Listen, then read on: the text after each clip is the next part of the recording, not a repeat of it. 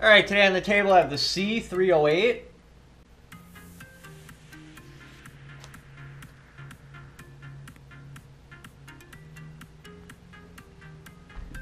And the LR308.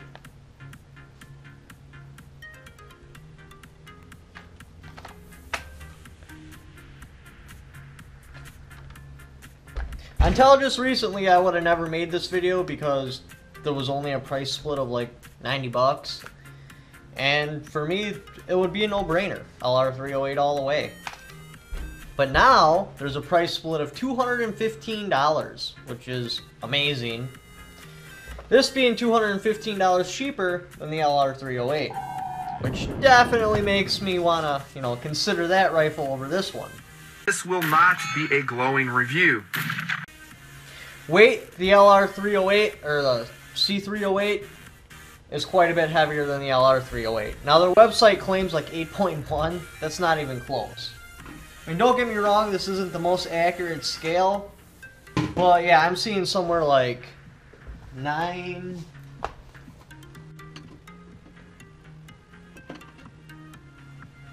.96. Trigger brake.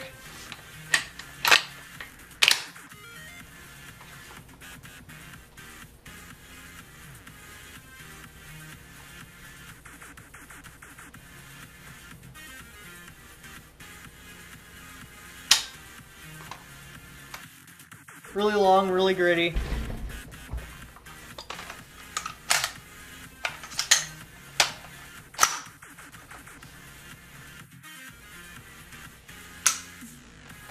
Much better on the LR308.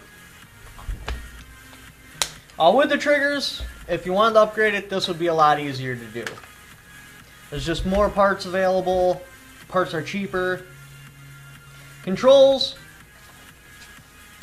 Charging this, you almost have to hold it like this, pull it back, and then it can lock in. And you got your slap HK charger like that a lot. There is no last round hold open on this. Safety, not too bad. You can just swipe it down with your thumb. Trying to put it back on safety though, it's quite hard to do from your normal shooting position. Coming off isn't bad though. Mag release, next to impossible to get, even with my middle finger. I pretty much got to on-shoulder the rifle, come up like this, hold the mag, hit it, pull it out, and then put it back in. Mag coming in and out is also very hard. I'm sure that'll change by, what magazine you decide to use. LR308.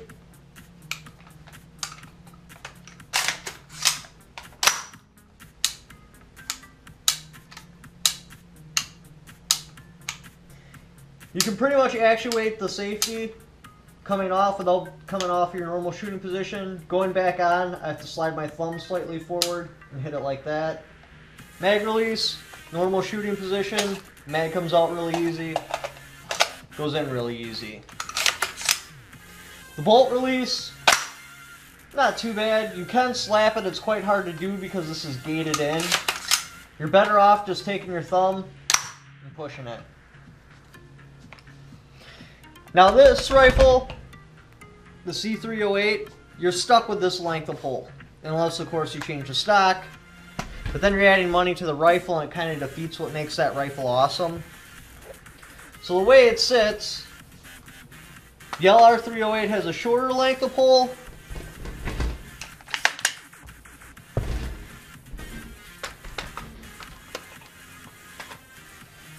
And a slightly longer length of pole, which makes this rifle more versatile for a wider range of shooters.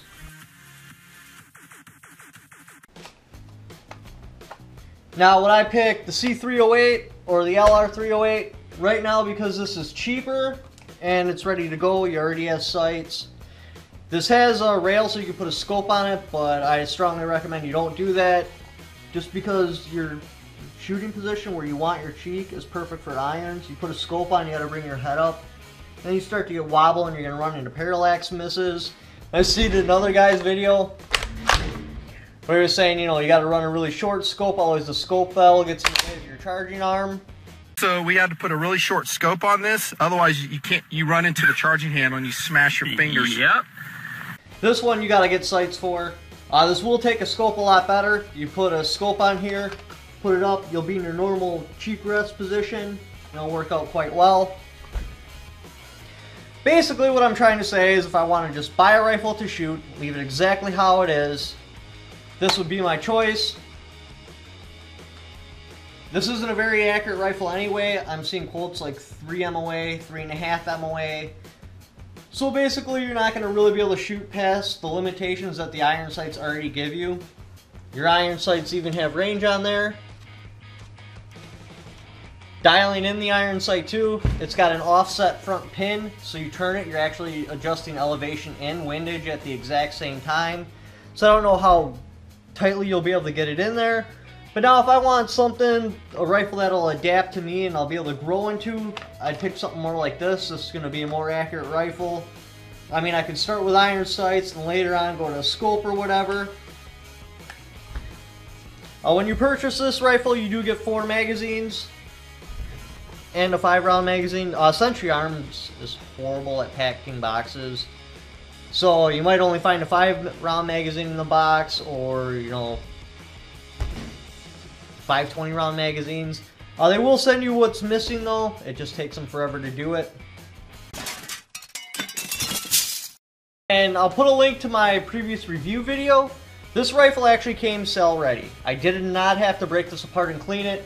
The action worked right out of the box, which is pretty cool. The sights weren't rusted into place like I had said I had seen on my other ones. Huge improvement. Another thing I like about this is it's got a muzzle brake. For me, at least, shooting a 308, I gotta run a muzzle brake, otherwise the rifle's just uncomfortable and not fun to shoot.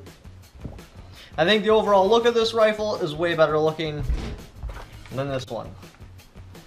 But thanks for watching. I hope this video helped make a decision for you. You know, if you're gonna purchase the C308 or the LR308, and don't forget to subscribe.